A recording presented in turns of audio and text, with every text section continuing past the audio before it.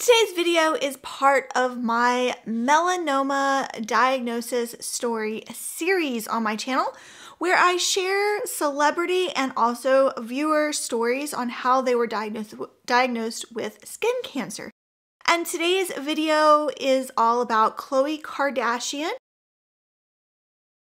and her history of skin cancer. I like to bring awareness to celebrity stories because celebrities are great, typically, about sharing their experiences online and reaching millions of people for a cause. And Khloe Kardashian is one of those who has spoke up repeatedly. She has shared her melanoma surgery stories on her reality TV show, The Kardashians. I decided just to get a biopsy, just waiting for the result. And she has advocated for wearing sunscreen and getting skin checks. Oh, hi, I'm Sean, Melanoma Mom here.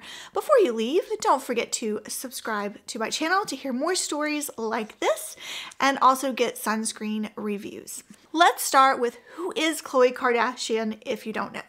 She is a reality TV star as well as a fashion designer. I have had several of her jeans. Her company makes fantastic jeans, in my opinion. She also stars in the reality show The Kardashians that features her entire family. There's lots of drama. I watched it years ago when it first came on, but I haven't caught any of the episodes. I need to go and watch the ones where she shares her melanoma diagnosis story and watch that because I think that would be interesting to see. So on the show, she revealed that she had a bump on her cheek that she thought was a zit for 7 months, and she finally went and had it biopsied and it came back as melanoma. I have done one biopsy on this bump that I just assumed was a zit. It turns out it's not a zit, it's melanoma. This is at the age of 39 years old, and she's sharing this on her season 3 of The Kardashians in 2023. She had an operation on her cheek to remove it, and they told her that they weren't sure how much of her cheek they were going to take through a wide local excision surgery. This was way more serious than I either understood or I anticipated it to be. It's sometimes not easy, but I'm just happy it's over. Such a relief. It would be disfiguring on her face, and she was understandably very worried about how big of a scar it was going to be and facial deformities. A completely understandable reaction. She shares on her social media that they did do the surgery and they took a lot more than she was prepared for. She had stitches on the outside of her cheek as well as on the inside of her cheek. She showed up onto her reality show with a huge bandage over her face and had difficulty speaking because of the stitches on the inside of her mouth. She also had a small second surgery to remove a little bit more before they were able to get all of the melanoma out. Now, her mom said that this was very worrisome, not just because it was a melanoma, but because Khloe has a history of melanomas. So Khloe has a little bit of a history with melanoma and cancerous lesions. So this on her face is very concerning to me, and I'm actually very worried. Now, I don't know how many. The couple of articles that I read didn't really share too much about how many she'd had previously.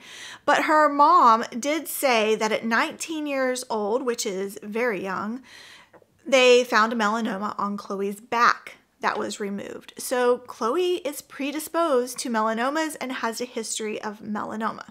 In a Cosmopolitan article from January of 2024, Khloe is quoted to say, "Even those who are not predispositioned, we should be checking all the time. I am someone who wears sunscreen every single day, religiously, so no one is exempt from these things. Please take this seriously and do your regular self-exams as well as your annual checkups."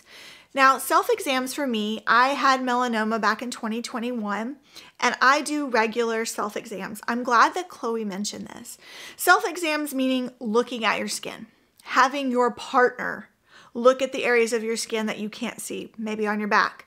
At your hairdressers, when they're doing your hair, perfect person to ask, hey, do I have any unusual spots on my head? Friends looking out for each other, taking pictures of spots that look unusual to you, and then retaking that picture in a month to see if anything has changed. I have an entire photo album dedicated to spots for myself, my daughter, and my son, just so I can see if anything has changed, because a lot of times these changes in our skin spots happen slowly and we may think that they are aging spots or zits, as Khloe thought hers was. Now, Khloe did end up with a pretty big scar on her face.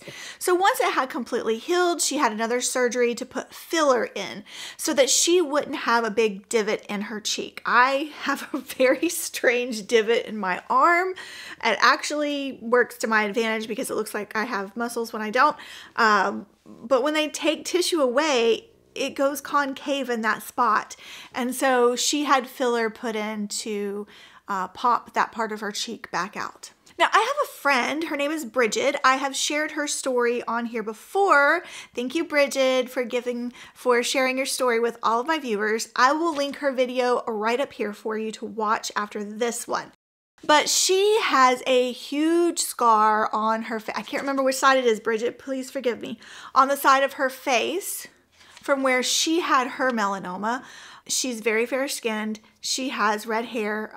She occasionally dyes it different colors, but her scar, thankfully, has turned white at this point. You don't really notice it unless you spend a lot of time staring at her face, because I did not notice it when I first met her. So there are things that doctors can do to lessen the impact of a scar on your face. Now, in a Today article, Khloe also mentioned that when she got her melanoma diagnosis on her cheek, she went into a spiral of darkness. As you start thinking, what if the cancer did spread? And then you're like, spiral into darkness. And I wish she had said more about that, because there are definitely mind tricks and mind challenges to having a cancer diagnosis. It comes with a lot of feelings that you aren't expected for. I've talked about this numerous times in previous videos of things that I went through after getting my diagnosis, of racing thoughts and the dullness that you get of the world around you.